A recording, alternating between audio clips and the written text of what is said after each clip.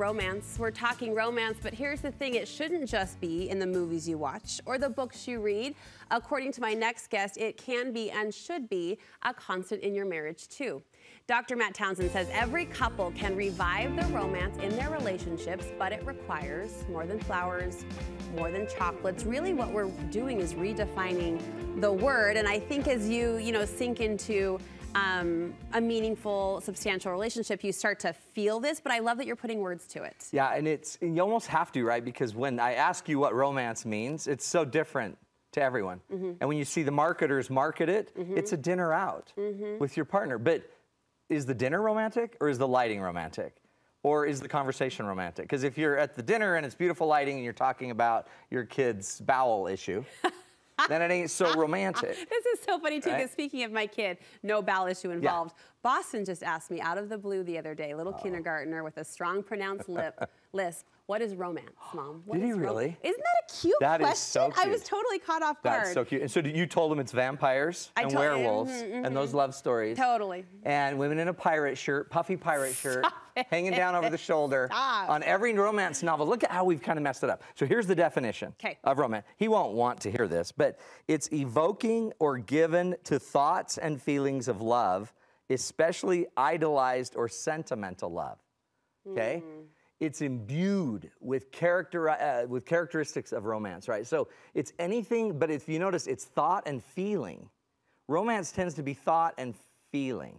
So it's conceptual, and then it's felt, but then it has to be acted out in some action.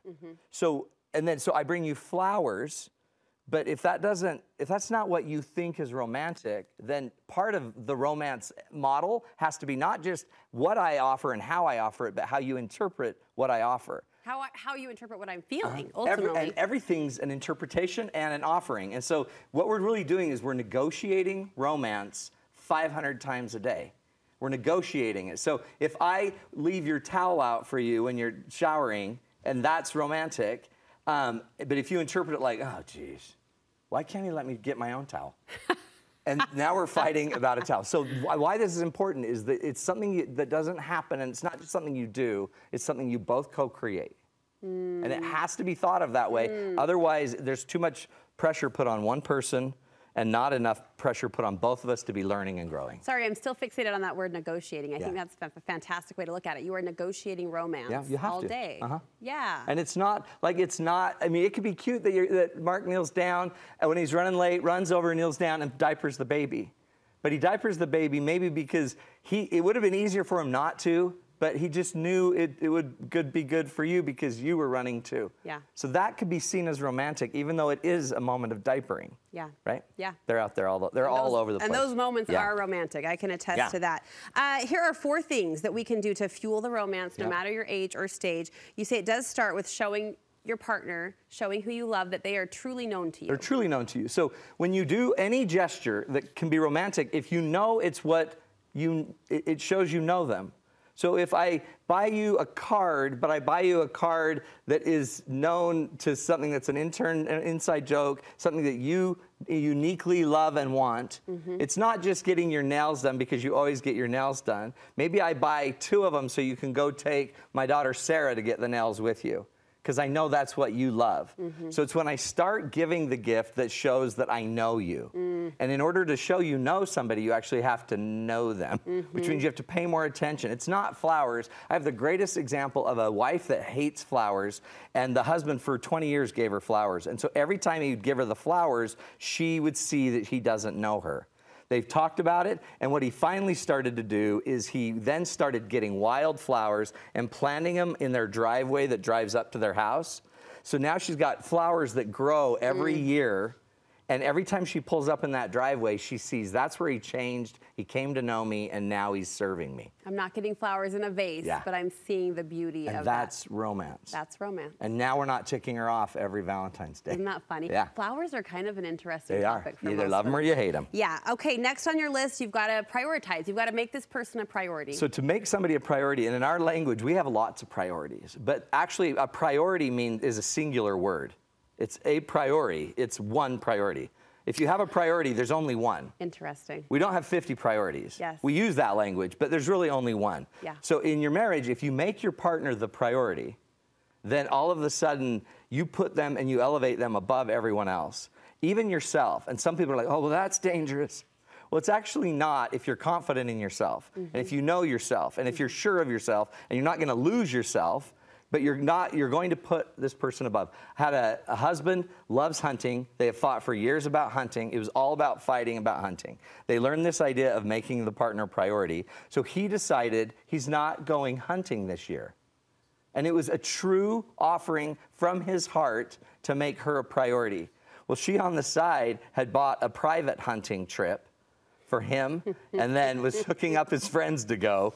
And little did they know, when they finally gave their gifts at Christmas, they had both given the thing that the other needed or wanted to show priority. Yeah. And it was really amazing because her trip replaced his trip that he would have normally taken selfishly, and it was the first time she's ever wanted him to go hunting. So when we make someone a priority and we know who they are, we're willing to kind of lose ourselves and elevate them. Not to the loss, but actually to the addition of ourselves. Yes, you said that so well. And you think of what's the word I'm looking for? I guess the word is romance. But you think of the energy or the synergy, the momentum, the romance that comes when both people are focused on that singular priority. I love that. I will never think of that word the same again. That's magic. That's love. And what if you put your phone down? That's priority. And what if when they say something, you actually turn and you listen? That's priority. You want us to communicate that they are desired, wanted, and needed, like verbalize it? Every human being needs to know they're desired, physically, socially, emotionally, spiritually. They need to know they're needed, and they need to know they're wanted. And we live in a society where we sometimes hold up independence as the highest form of humanity. Once you're independent, then you're free. But the reality is interdependent is the highest form of reality. Once you've reached a level of independence, that now I need to be willing to need you and be willing to allow you to do, even though I know I could do it, I need to allow you to do it so that I kind of lose that part of me, be a little more vulnerable to allow you to serve me that way. I have a lot of partners where the husband really wants to be wanted. Why don't you ever initiate intimacy? Why don't you ever do this? Why don't you? And all those are complaints about wanting to be wanted. And it's so hard for the other partner to be vulnerable enough to show that they do need you.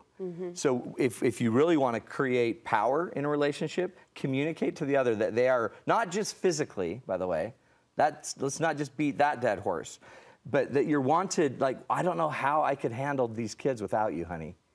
You're amazing. Like, I don't know how I could handle life without you. And if we can communicate that early in our relationships so that our partners actually know that they are invaluable and can't be replaced, goldmine. Well said. That's amazing, Matt. That really is. A minute left. Consistency, you say, is romantic. Constant, right? All of us need a constant. And in this world where everything's changing, to have an anchor that we can anchor to is what really grows the loves, right? So we want you to be a constant person for them in the love, a constant person in the family that's bringing the love to the family. Nothing creates more love than, weirdly, predictable and trustworthy and consistent.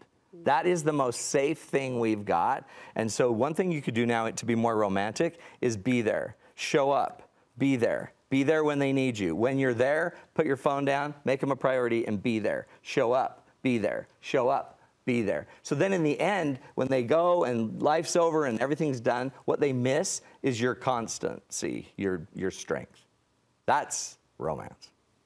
Isn't that cool? You just made me cry. That was really sweet. Yeah. Be there. That's it. Be there. Thank you so much. All right, so here's the problem with something so wonderfully successful as a date night. Yes. Is people want more Matt. And Matt's ready for a year-long vacation after date night. But we won't let him rest. You have a new program coming up. And weirdly, it's coming from the date night. So the date night was a 2-hour relationship makeover. We now have a 10-day relationship makeover. And there's the QR code. If you go to that code, we're giving all of the viewers a discount, early bird kind of discount for this. It's 10 days. I send you a video a day. You take an assessment, how cool, a 50-point assessment, and I show you how to get out of the spiral that most of us fall into in those 10 days. Super powerful. And then it's going to be launching a big online coaching program that we'll be announcing in the next few weeks. This is huge. If you didn't grab that QR code, we'll post it on our website too, but you want to see these 10 videos and be a part of this new program. Proud of you. You're doing good. Thank you so much.